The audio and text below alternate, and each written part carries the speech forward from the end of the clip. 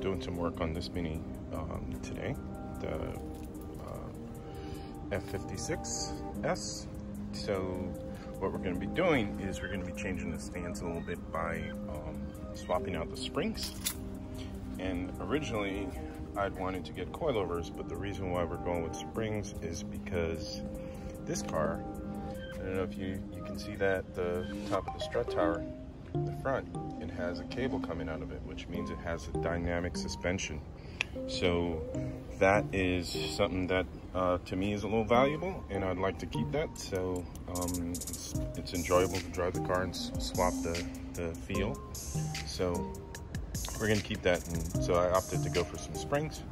We got some NM Engineering springs, and we also got some spacers to bring these wheels out a little bit so we can get a nice stance. So what we're doing is 15 millimeter in the back and 10 millimeter for the front.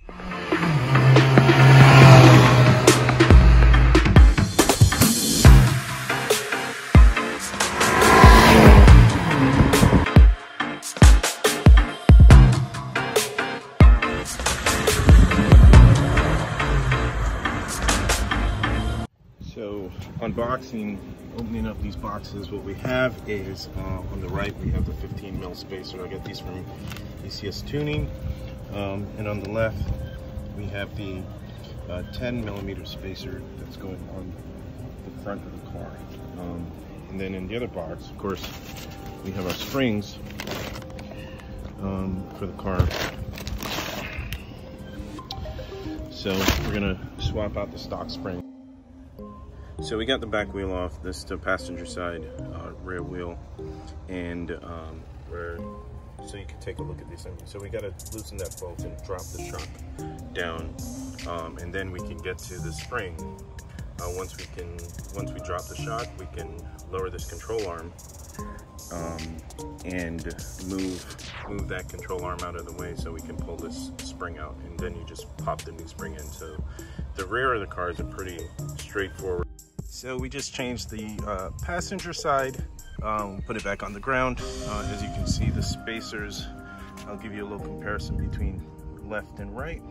So this is the passenger side, and then we're about to change out so you can definitely see a difference in the wheel arch and how far the wheel is from. So we got the front of the car jacked up, and we're about to take off the wheels and get these front struts out. So the plan is to take these front struts out, drop them, and we're going to take it to a shop and get them to compress the springs, and then we'll come back.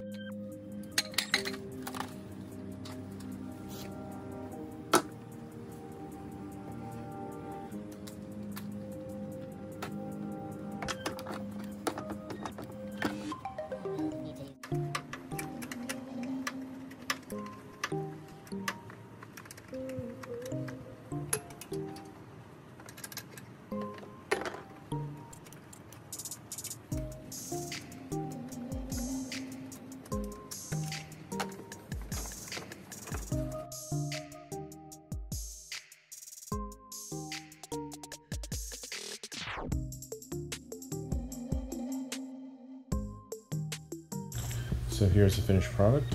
We've lowered the car now. One of the things we noticed is that it's more level back to front. So that's one of the things that we want to achieve. We'll do another video soon about how it rides. Thanks for watching. If you liked the video, please hit the like button. While you're down there, go ahead and subscribe. That helps us a lot.